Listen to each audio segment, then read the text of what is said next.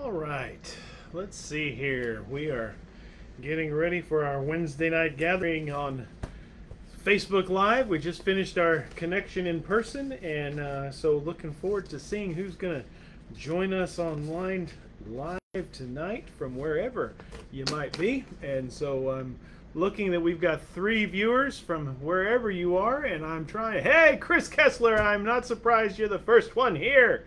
So Chris, good to see you, my friend. Glad to have you. We've got 4 other people in the room right now. I don't know who you are, but whenever you have a chance, there's Linda and Jerry and Kennedy. So glad to have the 3 Nadilskis here with us tonight, so that's good. Chris, tell your mom and dad I said hello. I've missed seeing your dad, but I look forward to seeing you and your mom on Sunday. So we have 5 people in the room now, so if you would just tell me who you are, I would greatly appreciate it. We're going to go through a Bible study tonight on the book of 1 Corinthians, and so that's going to be hopefully we'll have a good time tonight doing this. Now we have 8 people here who are joining us. Lisette, I'm so happy to see you. Good to see you, my friend. How'd your boys do for school getting started? How are they doing with school? How's Mason doing with school? Don and Edna Garrett from Gainesville. Nice to have you guys with us as well. And so good to see you. Lisette, keep me posted. Let me know. Hello, Rita. Glad to have you with us tonight. Good to see you, my friend. Welcome back, and I'm glad to have you here with us tonight. So it's good to see you folks. Hey, Joan. I've missed my friend Joan and Morgan, my buddy Morgan. So good to see you. Jennifer, so nice to see you with us. So Jennifer, I'm glad you're here tonight, and I hope you're feeling well. I hope treatments are going okay. So it's nice to see you. I haven't heard from your mom in quite a while. So that would, yeah, so it's good to hear from you, Jennifer. Good to see you. Outstanding, Liz. I'm very glad to hear that. Very glad to hear that. So that's good news. Very cool. So we have about 12 people in the room, and if you haven't checked in, I would love for you to check in for a quick minute. Just get us an idea of who's here, so we can say hello and do all those good things, and that would be awesome. So Lisette, what are the grades that the kids are in? Can you write down what grades they're all in? And so I would like to know what grades they're in. Rita, I'm glad to see you too. It's good to be back. Charles, good to see you, bud. Thank you for joining with us, young man. Glad you are here with us tonight. So that's a good thing. Let's see. Well, I've got 7:35, and I've got about 15 people in there. There's Liz. The sisters are here. My favorite back row Baptists are in the house. So Liz, Elizabeth, I was asking your sister about Mason. So I hope Mason had a good start to school. And that's good, I hope. So let's hear from that. Mary Alice, glad to see you. So glad to have you with us, Mary Alice. That's a nice 5th, 3rd, and 1st. Wow, you're going to be busy. Merciful heavens, that's some serious activity right there. Well, what grade is Mason in? What grade is Mason is Elizabeth? Karen Wisdom, good to see you, my friend. Glad to have you back with us. I've missed seeing you. And so it's nice to have you with us this evening. So Karen, glad to see you. I hope you're healing well from all the challenges you've had in recent weeks and months. So it's good to see you. And so mercy. All right, guys. Well, I've been out for the last 6 weeks and on a sabbatical, 5 weeks on a sabbatical. And there's Russell Tuck. Good to see you, my friend. Glad to see you, buddy. Good to have you with us. Elizabeth, that's awesome. 4th grade. That's exciting stuff. Well, I am glad to be back. I had a wonderful sabbatical break, and it was just good for my heart and my soul and my mind. One of the things that, hey, Dwayne, good to see you from Evansville. Welcome back, buddy. Your mom just checked in, too, so it's good to have mom and son with us tonight. Thank you for the pictures comment, but anyway, I don't get a chance to read a lot of books while life is going on, like many of us, and it's really important for pastors to be reading. And so one of the things I was able to do while I was on sabbatical was read a lot. And I read an even dozen books. My goal was to read 20, and I got just a little bit more than 50% of that. But I got to read about a dozen books, and had a good time for that. Got to do a lot of climbing and hiking and biking, so I did some good adventure. And so it was, and I got to rest a lot. Man, There were some nights that I would go to bed at 9 o'clock at night, and Linda Nadilski, you're funny.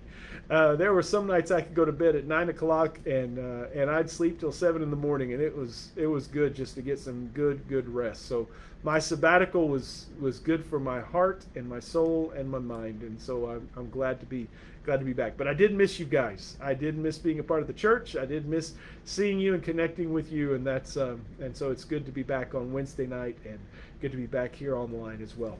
If you have some prayer requests, I would appreciate hearing those. You could write those down in the comment section, and if you have some things to be thankful for, that would be awesome as well. So we can hear about that. We have 17 people in the room right now, and if you haven't checked in, I would really appreciate it if you would just let me know who's here, so we can just have an idea of who all's in the room.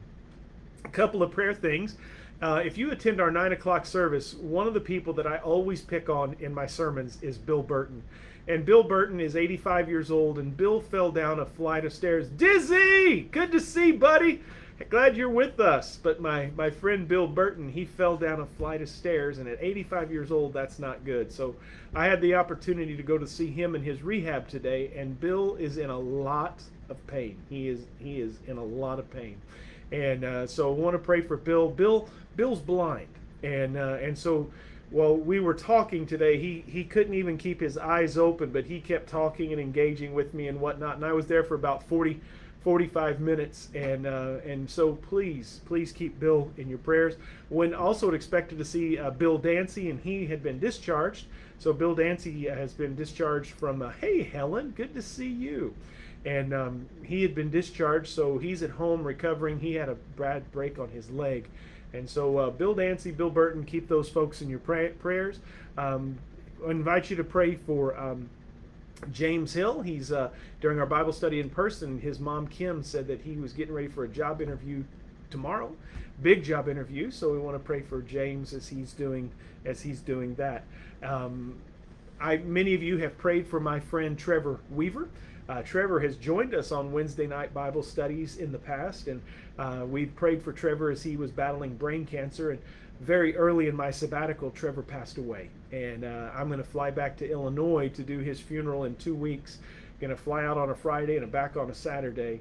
But Trevor passed away, and we're going to be doing his funeral back in my hometown. So I had talked with you, Dwayne, about staying with you maybe, but looks like the funeral is going to be in West Frankfort and not in Evansville. So I'd appreciate you praying for my friend's family as they deal with his passing. So that was tough.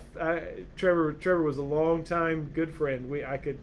I'm not going to tell you, but I could tell you some really good stories and some adventures we had. But wow, I'm going to miss Trevor. He was a good dude, and so that's that. What prayer requests do you have? What prayer requests do you have? I see Ryda's got a friend who had thyroid surgery today. Any other prayer requests that you have? And what are some things you're thankful for? So let's kick them down. We've got 20 people in the room. So if you don't have a prayer request, share something you're thankful for.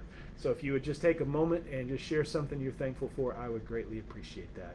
There's 19 people in the room right now, so share something you're thankful for or share a prayer request. I would greatly appreciate that. And I'm not going to say anything else until we start getting some comments there. And let's see what happens. I'm going to take a drink of water, see what happens. All right, it looks like nothing's happening because I don't know if my computer is moving slow or what the story is. Yes, thank you, Linda. That was a good time. And by the way, if you want to see a really cool picture, I took a picture of a lighthouse in Canada and sent it to Linda, and she painted it. And go to Linda's Facebook page, and you can see, well, not while I'm doing my Bible study, but go to Linda's Facebook page, and you can see something there. Chris Kessler. All right, very good, Chris. Good stuff. Thankful for your amazing family and kids. That's excellent. I like that. Thankful for your health. I like that. Good word. Thankful for watching. Hey, right, I'm glad to see you. Thankful for, that's a good one right there, Dizzy. I like that. Oh, mercy. Elizabeth, I thought I saw something you posted and it popped off, so it dropped down there. But anyhow, so I'm glad to see you guys are responding in that capacity. So there's a lot of things we can be thankful for your health. Working in elementary school always brings joy. Yep, that's exactly right. And teachers, I think, have a special dispensation of blessing for all that. And so, Lisette, thankful for a good start to the school year. And with 3 kids in elementary school, that's exactly right. So that's a big one right there. Thankful for the birth of 2 healthy great-grandsons. That's awesome. That's awesome. 2 great-grandsons this summer. That's pretty cool. I like that. That is some good stuff right there, people. I like that. Well, very nice. Well, I'm going to go pray for us, and then I'm going to start my Bible study on 1 Corinthians, and we will get started with that. So, guys, would you join me as we go to the Lord and pray together? Lord, thank you for this time. Thank you for the opportunity to be back together online. Thank you for the technology that allows us to do this. We pray, God, your blessings on all those situations that we've mentioned, whether that's Bill Burton or Bill Dancy, as we pray for people who are going back to school and all the challenges that that brings, as we think about friends who have thyroid surgery, and we think about friends who we've lost and who've not survived cancer or other things. We pray, God, that you would just speak to our heart and help us to hear your voice. Father, we are thankful for the blessings that you give us and ask, God, that you would keep us mindful of hearing and seeing the blessings you give us in life. There's so much negative garbage in this world. It's easy not to see the beauty and the joy and the life and the peace that is out there. And so, God, speak to our hearts. Help us to hear your voice and line our lives up with your word. In your name we pray. Amen. All right. Aish. Well, Dwayne, I'm sorry to hear that. That's a tough one. It's really interesting. Right now with COVID, I'm hearing more and more people get COVID right now. Not in our church. Right now in our church, we got a big lull. But I'm not hearing people get super sick. So that's a blessing. Our friend Eva, who's not with us tonight, and Eva, if you're here and you just haven't checked in, Eva was really, really sick early part of my sabbatical, and I thought we were going to lose Eva. But due to COVID, but she bounced back and she is doing pretty well. So Dwayne, we hope and pray that your buddy Guy Hall, he'll bounce back from all this. That'd be a good thing. So, all right, if you have your Bible, and we're going to look at 1 Corinthians. We're going to spend the next few weeks talking about 1 Corinthians. In fact, last year my plan was to look at the Gospel of John, and I didn't even finish the entire Gospel of John. And so I don't know how far we'll get in 1 Corinthians, but we're going to work through 1 Corinthians and see what God has to say to us in this capacity as we look at the book of 1 Corinthians. If you have your Bible, you can keep it open to 1 Corinthians. We're going to be looking in the first chapter today and be focusing in on that. And when we start looking at the book of 1 Corinthians, the first underlying thing that I want you to hear as we look at this entire book for the next however many weeks that we're here is that this principle and this reality, and it's very basic, it's very simple, it's very standard, is that God can make a difference in anyone's life. God can make a difference in anyone's life. And as we go through this text, as we go through this book, as we go look through all the chapters of 1 Corinthians, and we talk about a variety of different things, from some really bad things and really hard things and really difficult things to really good things, I want you to hear very clearly that God can make a difference in anyone's life. And that's kind of an important thing to hold on to. When you think about the book of 1 Corinthians, the church at Corinth, it was founded when Paul visited there in the book of Acts when he was on his second missionary journey, and he spent about 18 months there. In fact, in Acts chapter 18, you can read about it in Acts 18 verses 1 through 17, and Paul stayed about 16, 17 months, 18 months, and he did a lot of really, really unique things. We're introduced to some people that we hear throughout the New Testament, Priscilla and Aquila.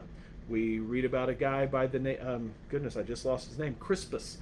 We meet a guy by the name of Sosthenes, and we are introduced to some people that we're going to read about through the rest of the New Testament who Paul met at Corinth.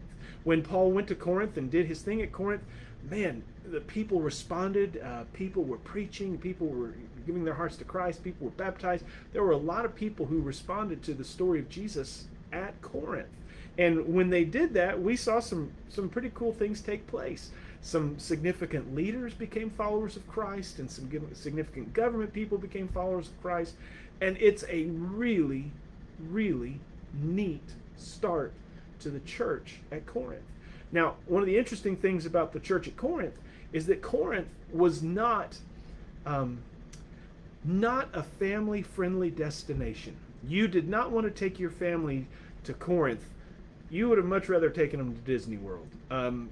Just to say it this way, if Corinth was a trading area where sailors would port their ships on one side of the Greek mainland, and they would have their ship transported across land about 4 miles, emptying all the goods and all that thing, so they didn't have to take this very dangerous 200-mile journey around the bottom of Greece. And so it was a lot easier, a lot safer to do a land portage across the isthmus. Now, when they did that, that generated a lot of business. That generated a lot of people to work, and generated a lot of merchants and things of that nature.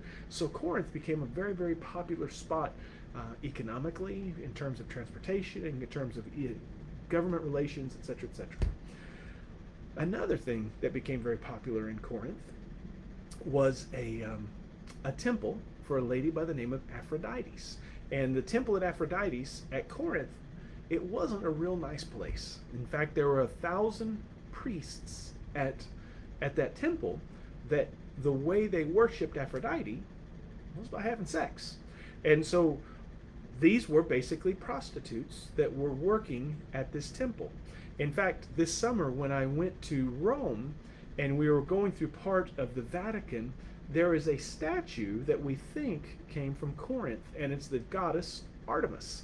And this statue of Artemis is a statue of a woman with dozens of breasts, and is kind of symbol of sexuality and fertility and things of that nature. If you said that somebody was a Corinthian, that was not a noble name. If somebody says you're a Virginian, well, there's some pride in that. If somebody says you're a Mexican, well, there's some pride in that. If somebody says you're from California or whatever, there's some pride in your hometown, I guess. But if somebody said you were from Corinth, that wasn't the nicest compliment. In fact, that wasn't a compliment at all. It was kind of pejorative. And so when this church gets started at Corinth, it's got some real challenges. It's got some real challenges in terms of what's going on in that community. Just the way it is. Now, Paul and the people that founded that church and got things going at that church, they had some good leaders, and they had some strong leaders, and they had some new leaders, and some good things were taking place at Corinth while they were doing this. But Paul was there for 18 months. He goes back to Jerusalem for a bit. Then he comes back and he goes to a city called Ephesus. And while he's in Ephesus, he gets a message from a lady named Chloe that there's some problems at church, and there's some problems in Corinth. And he learns about some moral issues, and he learns about some conflicts, and he learns about a variety of different things that are going on that just aren't the best.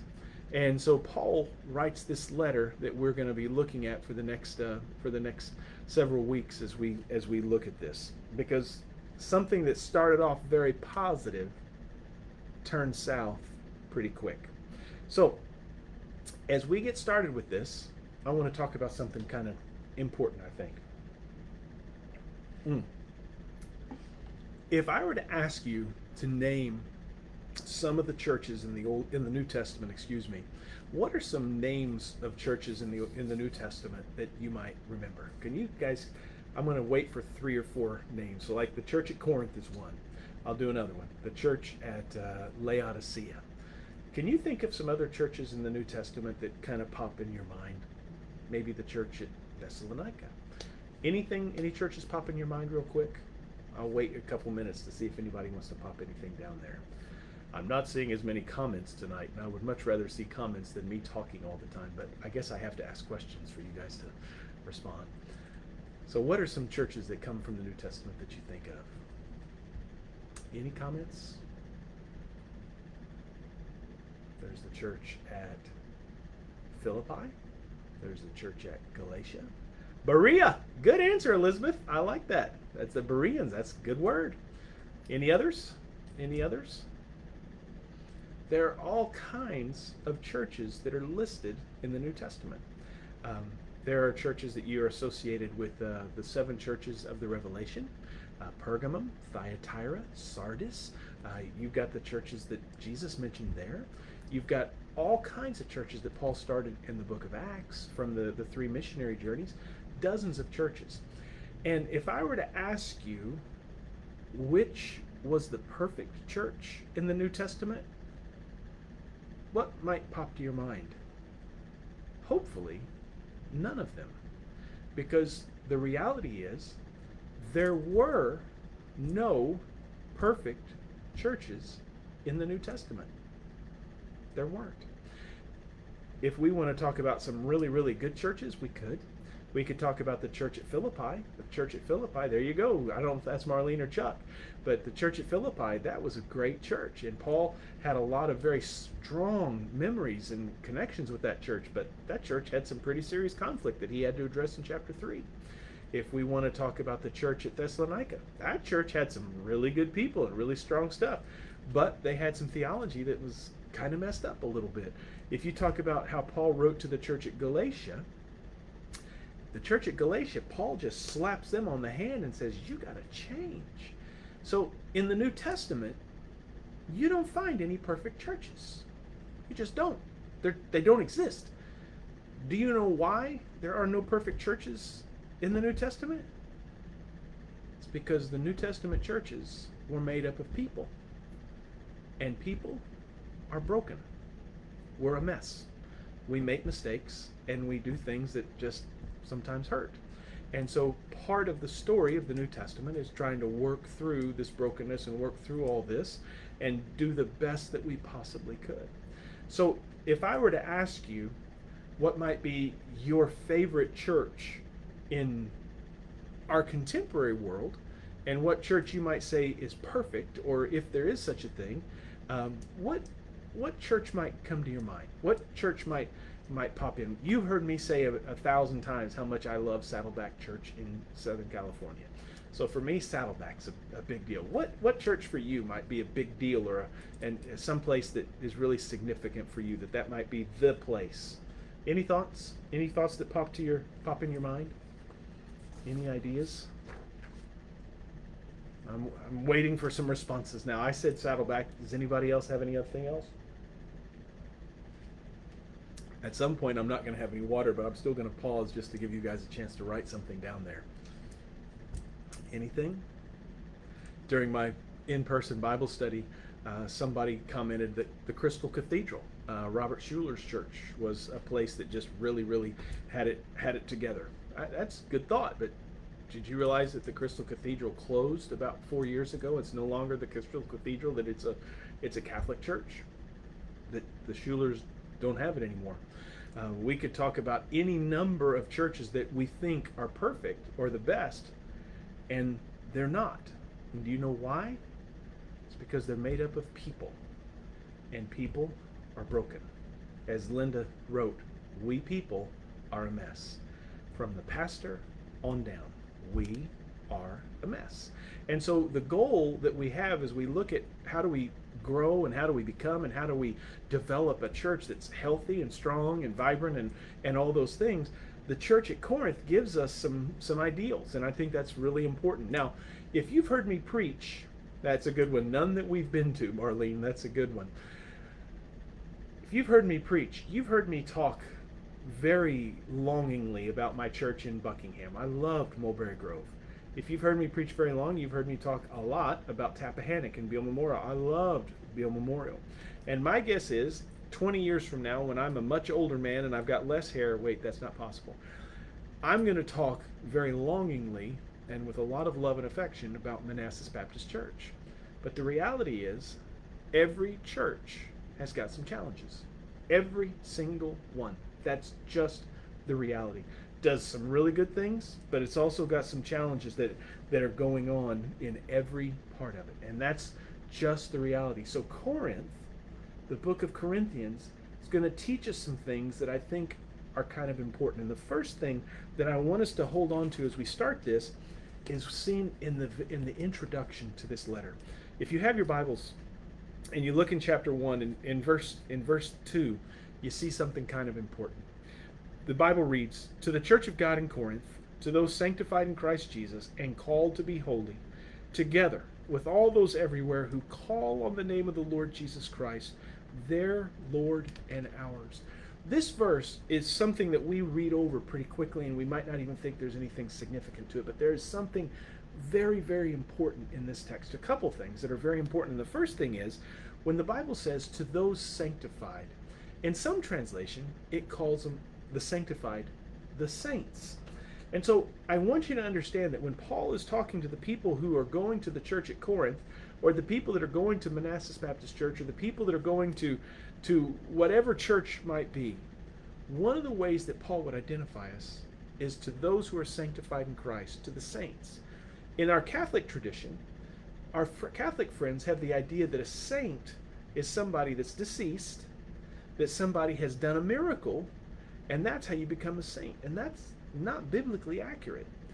Biblically accurate is a saint is a person who's made a profession of faith in Christ and has made a decision that they want to follow Christ, and they are seen as sanctified saints in Christ. Not because they've done a miracle, and not because they've done anything special, but because of what Jesus did. But the second part of that that's really, really important is that they are also called to be holy. And that calling to be holy understands that not only are we positionally sanctified in Christ, but we have this continual action that God expects us to be making some wise choices, to be making some good choices. And that's kind of an important thing. Karen, somebody in our Bible study in person said Shadow Mountain. That's kind of neat. I like that. And so Paul goes on and he starts writing this to this church at Corinth, starting in verse 4. And if you've got your pen, or you can underline a couple of words here that I think are important. Look what the Bible reads starting in verse 4. "I always thank God for you because of his grace." If you have your pen, underline grace. "Because of his grace given you in Christ Jesus. For in him you've been enriched." Would you circle enriched? "Enriched in every way, in all your speaking and in all your knowledge. Because of our testimony about Christ, it was confirmed." Would you circle or underline confirmed? "It was confirmed in you. Therefore, you do not lack."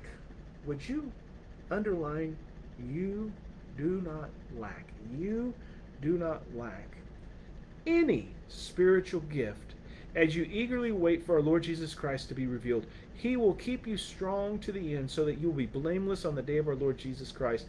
God, who has called you into fellowship with his Son, he is faithful. Would you underline or circle faithful? That's kind of important. So when we see this picture of what Paul is saying to this church in Corinth, he says 5 things pretty quick that I think are important for us to understand, and what it looks like to be a part of a church that's healthy and vibrant and growing, and to be a part of our life story when we want to be healthy and vibrant and growing. Is it begins with grace. It begins with the understanding that God has given us a gift that is pretty substantial. In fact, it says, "I always thank God for you because of the grace given to you in Christ Jesus, for in him you have been enriched." Enriched in every way. Now, I wish this meant that we were financially enriched in every way. I wish that this meant that we were physically enriched in every way, but it does not. That means that we have been given various blessings and all kinds of different blessings that come a part of knowing who he is and experiencing him. It does not mean that we've been financially blessed or that we've been physically blessed, that we're not going to have any pain or hurt or heartache. That's not the case. Today, when I was with my friend Bill Burton in the hospital, and as I mentioned, Bill is blind. But normally when I talk to Bill, his eyes are open, even though he can't see me. But today, he was laying in bed and he had his eyes closed as we were talking, and we talked for a long time. Bill's 85 years old, and he said over and over again, he said, "David, I have been so blessed in my life. I have been so blessed in my life." And you know, here's a guy who's in excruciating pain, and he's saying, "Yeah, I have been blessed in my life." And we could think about it in a variety of different ways, and my guess is, if I were to ask you to write, in fact, I am going to ask you, would you guys write down one way that you've been blessed in the last week? Would you write down one way? Dizzy, thank you. That's good. I am blessed by your friendship as well, my friend. Would you write down one way that you've been blessed in the last week? One way you've been blessed in the last week.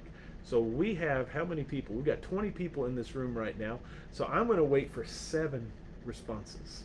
7 responses of ways in which you've been blessed in the last week. So give me 7 reasons and 7 ways. Hey Mark, it's good to see you.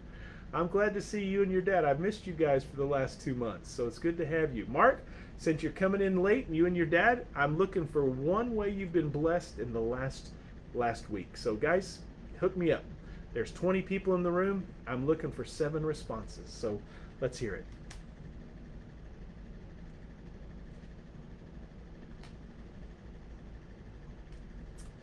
Oh boy. Hey Maureen, safe travels. That's a good word. We're blessed with a lot of safe travels. Spending quality time with your brothers. Very nice. That was good. I like that. Very cool. Hey Linda, I like that. That's awesome. Sharing music with your son Connor. I like that. That's awesome. That's a good one. What else? Other responses? Other ways in which you can see God's blessings in your life? That's about 5. 1, 2, 3. That's 4. So I'm waiting for 3 more responses and how you've been blessed in the last week. So 3 more people. We got 20 of us in the room right now. So 3 of you've got to get up and say something here. There's Joan. Hey Johnny Thomas. Good to see you. Nice, nice, nice. I like. Good to have you with us. That is excellent news. Thank you for sharing that with me, Joan. I like that. Marlene, good pre-op EKG. Marlene, by the way, we're praying for you. Good report from your doctor. That's awesome. See, guys, when we pause for just a little bit, we can see some of the blessings that God's given us, and that's kind of important. The second thing is this word confirmed. The Bible goes on and it says, for in him you've been enriched in every way, and all your speaking and all your acknowledging him, because our testimony about Christ was confirmed in you. Do you know what that means? That means that there is something secure in your faith. That means that there is something stable, that your faith is something that is a foundational part of who you are. And that is a significant piece, that when the storms of life blow, that there is something solid that you can hold on to. It's like talking to Bill Burton when he's flat on his back because his back is broken, and he's talking about his faith and where God has blessed him. It's like talking to Eva a couple of weeks ago, and we're praying on the phone, and in the midst of her struggle that she's still holding on to that faith. There's something strong there. But it goes on and it says that another part of this gift is that we don't lack any spiritual gift. Now, when he says this, he's writing this to the whole church. So each of us as individuals, we've been blessed with a variety of gifts. But together, when we come together as the body of Christ, God has blessed us with all these gifts and all these abilities and all these talents that can make an impact and make a difference. And that grace gift, when it comes together in the body of Christ, it does something significant. The fourth thing that it addresses, and it doesn't use the word hope, but when it talks about the return of Christ, it's addressing the idea of hope. And the fifth piece is that God is faithful.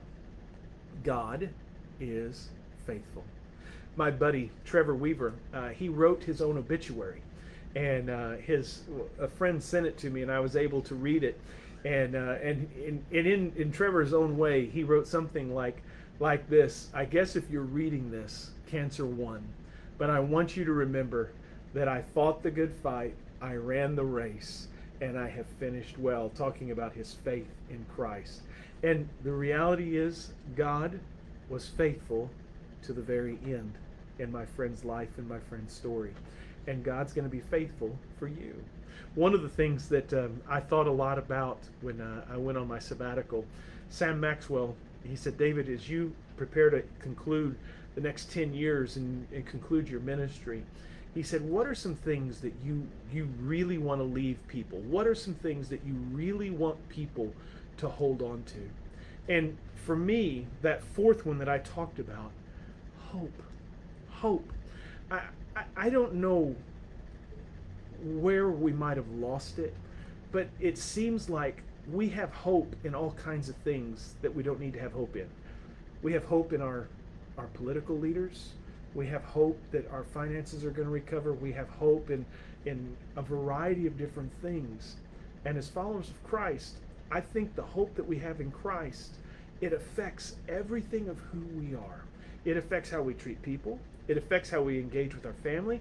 It affects how we do our job. It affects so many things. And as I was thinking about this and what I want to conclude my ministry over the last 10 years, one of the things that I want to talk about a lot is, where do we find our hope? What is our hope based on? If it's based on what your finances are, you might be in trouble. If it's based on your health, you might be in trouble. Is it based on the relationships you're a part of? You might have some challenges. Where are you going to find your hope? Well, Paul said to the church at Corinth that it was found in Christ. And I think that's a big, big piece. So when we look at this picture that Paul's trying to address to this church at Corinth about what it looks like to grow a church and be a part of a church that's doing well, I think one of the parts of it starts with grace and understanding the gifts that God has given us through him, that we've been enriched with all these heavenly blessings, that we've been confirmed in him, that we've been gifted and not lacking in any abilities within the body of Christ, that we have hope and that he is faithful. The second thing that I think is kind of interesting, when Paul talks to this community of faith at Corinth, he talks about unity. And the church at Corinth, it was struggling with unity. It was struggling a lot with unity. And any church that is going to do some good things in this world, it has to be a unified church. It does. And that means unified behind the purpose, unified behind the mission, unified behind the story of Jesus, unified behind the goal of whatever it might be. And when Paul says this to this church at Corinth, he's addressing the fact in verse 10 that there's some division. Look at this. Verse 10, I appeal to you, brothers, in the name of our Lord Jesus Christ, that all of you agree with one another, so that there may be no divisions among you, that you may be perfectly united in mind and thought. My brothers, some from Chloe's household have informed me that there are quarrels among you. What I mean is this. One of you says, I follow Paul. Another says, I follow Apollos. Another says, I follow Cephas. And still another says, I follow Christ. And so when we think about this picture of unity, I want you to understand that there are going to be times that we're going to disagree with people that we go to church with. We are. We're going to have seasons when we're going to have some disagreements about politics, or disagreements about policy, or disagreements about whatever it might be, the color of the carpet, the color of the paint, the sound of the music, the type of music, the children's ministry, youth ministry, the pastor's sermons, whatever. There are going to be times when we disagree. But the reality is, if we want to be a part of a church that's doing some pretty cool things and doing some things that are exciting, we've got to find some unity in the midst of some differences. Paul talks about 4 different people that people were saying they were following. They said they were following Paul, Apollos, following Cephas, Simon Peter, or Jesus. And each of those kind of symbolize a variety of different things or directions that people could have been going. And that's just the way it was. In fact, if you were to look at it in our day, that could be in a church. You could have a group of people who are following Rick Warren's theology, or a group of people who are following Billy Graham's theology, or a group of people who are following Pope John Paul's theology, or whatever the person might be. And they could not come together because they disagreed with the tertiary issues. They disagreed with the third level issues. And that was creating a problem. And Paul said, is Christ divided? No. Paul wrote, was Paul crucified? No. Paul wrote, were you baptized into the name of Paul? No. You were baptized in the name of Jesus. Jesus was the one crucified. And so part of the picture that we have to look at as we deal with some challenges that come along is that unity, it grows when Jesus is the focus. Not the pastor, not the person on the stage, not that. But when Jesus is the focus. Unity grows when we recognize that the bride of Christ, the church, Jesus died for that bride. Jesus is the one who gave his life for the bride to grow together and experience life together. And we are baptized not into the name of Paul or David or whoever it might be. We're baptized into the name of Jesus. And so the focus has to be for unity is that Jesus is it. Guys, there are going to be times when we get sideways, and the challenge that we have is to make certain that Jesus is the focus as we try to work through these things. And when we have some pretty strong disagreements, remember, we are to be kind, we're to be merciful, and we're to be gentle, even when we disagree. Even when we disagree, we can work through some hard things, and that's kind of a big deal, and I think that's important. The last thing that Paul addresses in this idea of unity, and growing a great church and being a part of this experience, is that it's not just about understanding the grace gifts that he's given us, the grace that he's given us, and it's not just about the unity, but it's also about having wisdom. Look what the Bible reads. For the message of the cross is foolishness to those who are perishing, but to those of us who are being saved, it is the power of God.